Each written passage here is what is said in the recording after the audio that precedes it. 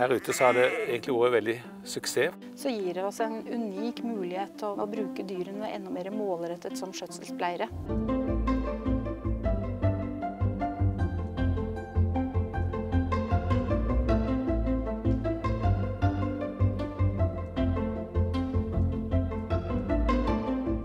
I Færder National Park, helt ute ved verdens ende, har sauer deltatt i pilotprosjektet for å teste ut det virtuelle gjerdesystemet Nofence.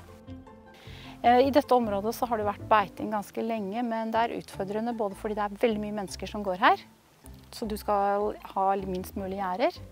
Og så har det vært utfordrende fordi vi gjerne vil ha en sånn mosaikkpreget skjøtsel av området.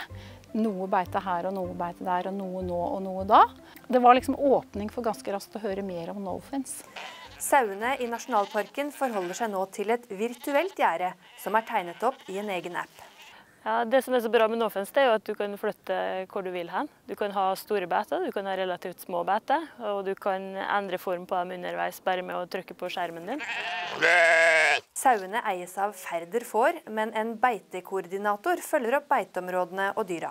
Tidligere så drev jo sauene og prioriterte å gå langs med sjøen. Og vi så da at det begynte å gro igjen i bakkant her. Og det vi ønsket nå, det var jo egentlig å styre beitinga mer i den indre delen av beiteområdet for å åpne det. Beitingen skal altså hindre gjengroing, men samtidig vokser det truede planter her som det er om å gjøre å verne. Her har vi en tusengylden, eller dvergtusengylden. Litt vanskelig å skille de fra hverandre akkurat som ved første øyekast. Det er blant de vi ønsker ikke skal tråkkes ned eller beites. Si! For saueier Terje Bjerga har Nofence løst gjerdeproblematikk i strandsonen. Her ute så har det egentlig vært veldig suksess, for her har vi problemer med flo og fjøra. Det er på en måte sånn at det er noen visse deler av gjerdet vårt som ikke fungerer bra fra før, men i sommer har det vært ingen sauer ute.